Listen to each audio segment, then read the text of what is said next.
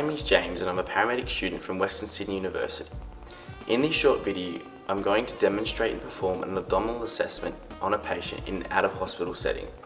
Performing a pre-hospital abdominal assessment can prove significantly challenging due to a range of factors that come into play when assessing a patient in their home or outside environment, including the positioning of the patient, the influences of bystanders, and distractions found in the environment that the patient is being treated in.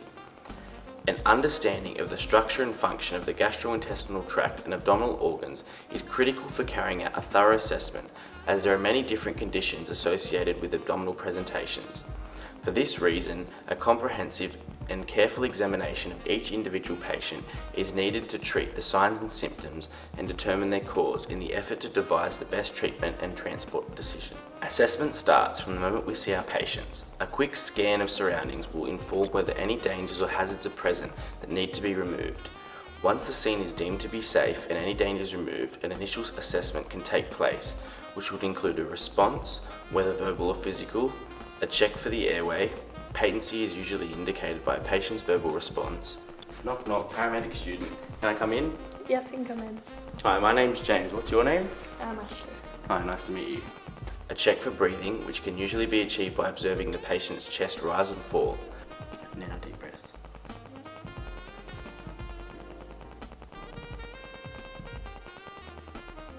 Finally, a check for circulation by observing the colour of the patient's skin or feeling for the patient's pulse. Alright Ashley, do you mind if I just take a quick pulse? Yeah, sure.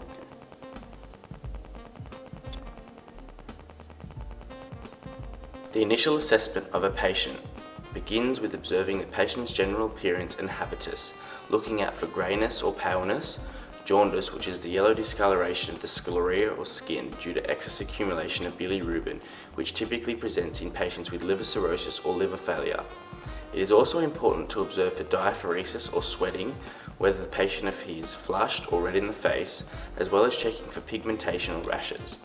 If the patient looks severely skinny, dry in the mouth, or there is evidence of skin turgor, it's usually an indication of dehydration or muscle wastage. When talking with our patient, it is also important to consider their mental state to rule out confusion. Following this, a thorough history should be undertaken once you have determined if the patient is primary survey negative. Taking a history requires collection of information gathered from either the patient, relatives of the patient, or carers through questioning, testing, and observations. This information is used to create a holistic picture of what the patient's health looks like, determine whether or not they are sick, possible causes of what illness they might have, as well as any signs or symptoms that could be alleviated with treatment. Completing a CHAMPS history is an effective means of gathering information about a patient's complaint. It involves asking the patient about the chief complaint and the reason why they are called. In this scenario, we have a 20-year-old female complaining of severe abdominal pain.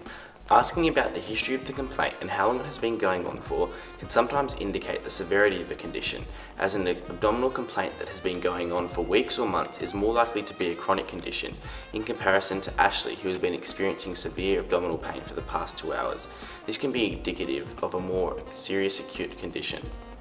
Finding out if the patient has any allergies will determine which drugs you will be restricted to administer during your treatment, and investigating the patient's current medications may indicate conditions that they are already suffering from, as well as determine if there will be any interactions between medications the patient has already taken and drugs that may be administered during treatment. Following this, the patient's full past medical history should be gathered, including any existing conditions such as diabetes or asthma, as well as any previous surgeries, such as appendectomies. Investigating the patient's social history is also important to determine whether or not they are caring for themselves. This history process helps to narrow down the possible causes of the presenting problem chief complaint. A specific review of the body system that you're most concerned about is then conducted. In Ashley's case, we have decided to investigate her abdominal region. This will involve asking questions that are specific to the abdominal system. Important areas to consider include food and fluid intake, bowel and urinary function, as well as if there is any nausea or vomiting. Alright Ashley, have you noticed any changes in your eating habits? Are you eating more or less recently? It's been pretty normal, but I'm feeling hungry quite a lot of the time. Okay. Alright Ashley, I'm going to ask some questions about your bowel and urinary function. Some of them might be a bit uncomfortable, but they'll help us with our treatment, okay? So when was the last time that you opened up your bowels? It was just this morning. Okay, and was it difficult to go to the toilet? No, it was easy to go. And was there any bleeding inside your stools? No. Okay, that's good. Frank blood indicates a lower gastrointestinal bleed, whereas melena or black stools indicates an upper gastrointestinal bleed as the blood has passed through the stomach acid. So Ashley, I'm just going to ask about your urinary function now. Have you been going to the toilet fairly regularly now? Yes, right. Okay, has there been any pain or burning when you've been going to the toilet? There's been no blood?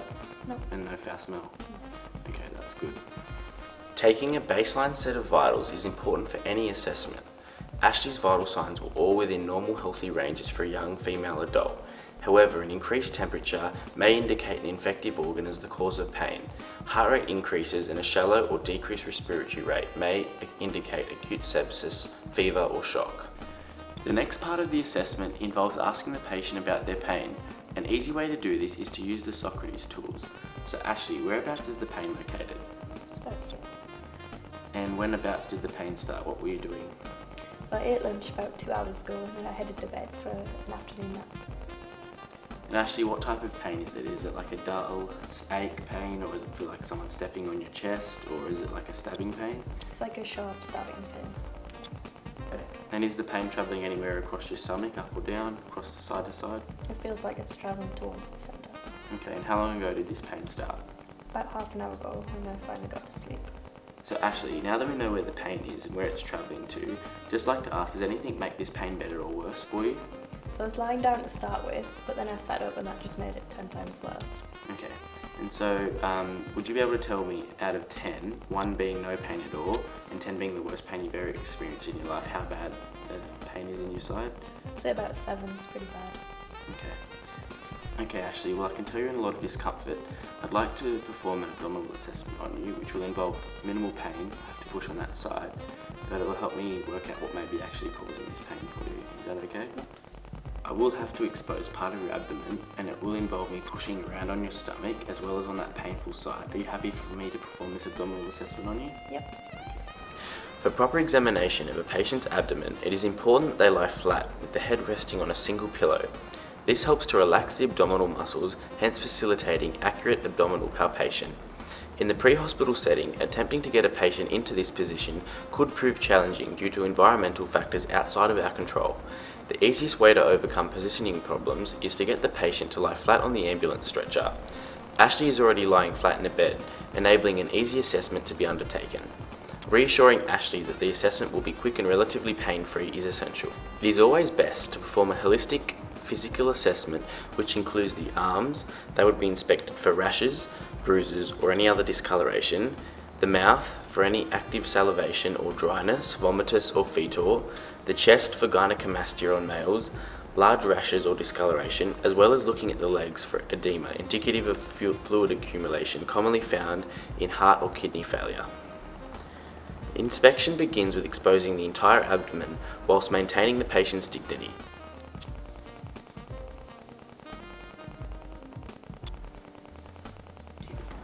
Carefully look for any abdominal scars indicating previous surgery or trauma. Older scars will appear white, whereas more recent scars will appear pink. Scars may be quite small, such as laparoscopic scars, or quite large because of previous cesareans in females or appendectomies. Observe for any abdominal distension which may be present, caused by the 6 F's: fat, gross obesity, fluid, ascites, fetus, phantom pregnancy, flatus, gaseous distension, or a filthy big tumour. Looking at the shape of the umbilicus may give a clue if there is distension. An umbilicus buried under fat suggests that the patient is overweight. However, when the peritoneal cavity is filled with large volumes of fluid, the abdominal flanks will appear tense and the umbilicus will be shallow or everted. In pregnancy, the umbilicus is pushed upwards. Localized swelling may indicate enlargement of an abdominal organ or a hernia caused by a weakening of the abdominal wall. Checking for any trauma, such as bruising, opened wound or cuts, redness, swelling, masses, distended veins or pulsations is important when inspecting the abdomen, as well as observing for any visible peristalsis, indicating active movement of food through the intestines. Palpation can now begin. It is important to first warm your hands for the comfort of your patient. Ask your patient if any particular area is tender and examine this area last. Asking the patient to bend their knees whilst lying flat will further relax the abdominal muscles. So Ashley, can I just get you to lift your legs up? So I'm now just going to perform the abdominal assessment, which will involve me pushing gently on your stomach. So just to remind yourself, whereabouts was the pain? Was it around this area? Okay, so now just going to push gently with the metacarpophalangeal joint on my hand, and you've got to tell me if there's any pain. Anything there? Okay, anything there? A little bit sore there? Okay, what about there? Okay, anything there? I'm just pushing gently now to start off with. And then what about here? Okay, so that's quite sore. Push there. What about here? A little bit. Ow. Okay. The abdomen is divided into 9 quadrants or regions, making it easier to differentiate between different pathophysiologies due to the locations of organs below the skin. Palpation should begin with light pressure in each region furthest from the tender site, using the metacarpophalangeal joint. We always save the painful site until last and only palpate gently in order to prevent further exacerbation of the pain. As I'm palpating, I'm continually observing my patient's reaction, as well as noting the presence of any tenderness, lumps or distension in each region, keeping in mind the underlying anatomical structures. I'm now going to perform the same palpation, however this time I'll push a little bit deeper to detect any further masses and define any already discovered. Actually, I'm just going to push a little bit deeper, same way that I was doing it before, but you've got to let me know if there's any pain, okay? Sorry, I'm just going to push a little bit deeper. Ow! Okay, so there's pain there. There's pain there. Ow! Okay, there's pain there. Ooh. Ow! Ow! Okay, and I'm not avoiding this area just because there's already pain there. Ashley's grimace upon deeper palpation infers rebound tenderness, also known as Blumberg sign, which can be indicative of peritonitis. Other signs which may be present in an abdominal presentation include Murphy's sign, which can be identified by inspiratory limitation when deeply palpating the right subcostal liver margin, indicative of cholecystitis. Deep breath in. Ow! McBurney's point is tenderness located 2/3 of the distance from the anterior superior iliac spine, indicative of appendicitis.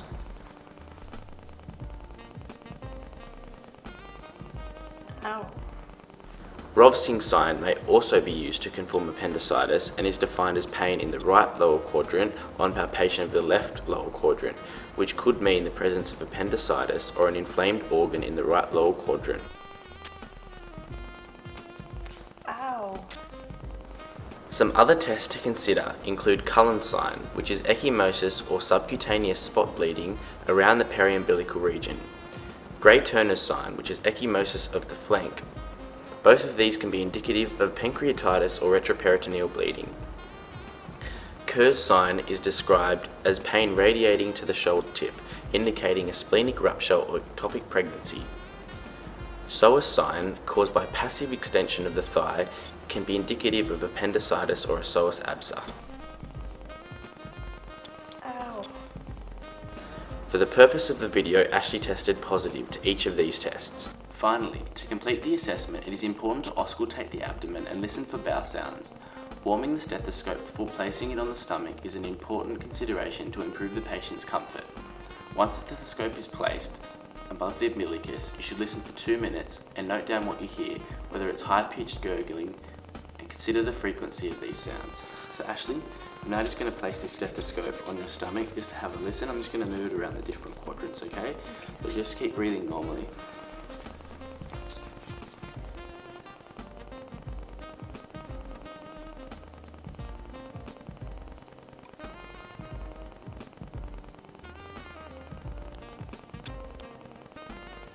Absent bowel sounds may indicate an obstruction requiring immediate transport. A normal bowel should sound soft with intermittent gurgling. Thank you, Ashley, for letting me perform this abdominal assessment. The abdominal assessment is now complete. It is important to now explain to your patient what you have discovered and what you would like to do for them. This will include an explanation of the treatment you would like to commence in the pre-hospital setting and an explanation of why further tests may need to be performed at the hospital due to the limited investigation tools available on the ambulance. A clear transport decision that involves the patient is crucial in order to provide the best care.